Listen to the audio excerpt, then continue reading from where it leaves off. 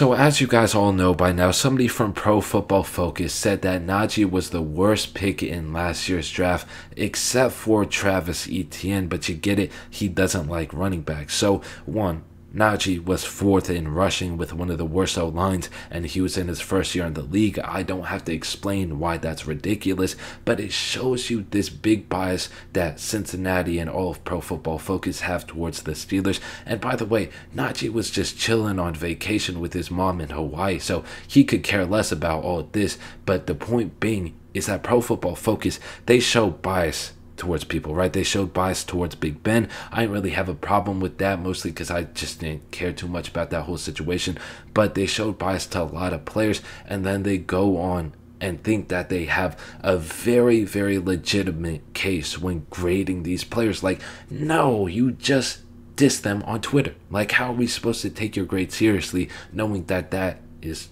completely biased? So this is my thing with Pro Football Focus, because if you're gonna be a serious company, don't be a meme page. And I think the funny thing is that the Steelers may be exposing Pro Football Focus just by nature, but Pro Football Focus is really doing it to themselves, because nobody on the Steelers even called out Pro Football Focus, nor do any of our players care about them. So yeah, I think it's pretty funny. Plus, they judge these college players off of what All-22 film. They don't really have any. If you notice in all their videos, they don't show the All-22. You know, they're not Brett Coleman or anything like that. And I heard one former employee say that they don't really have access to it or anything like that. And I wouldn't be surprised, because XOS Digital Sports has their copyright thing going on. So yeah, everything about Pro Football Focus is confusing to me. Don't get me wrong though, I do like some of the stuff that Pro Football Focus puts out. It's just that with some of these media trends that they tend to follow, like with the Big Ben thing, Big Ben was a guy that everybody liked to diss at the time. So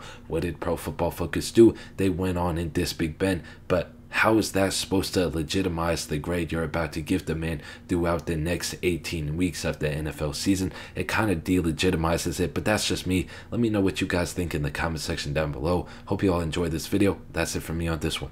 Peace.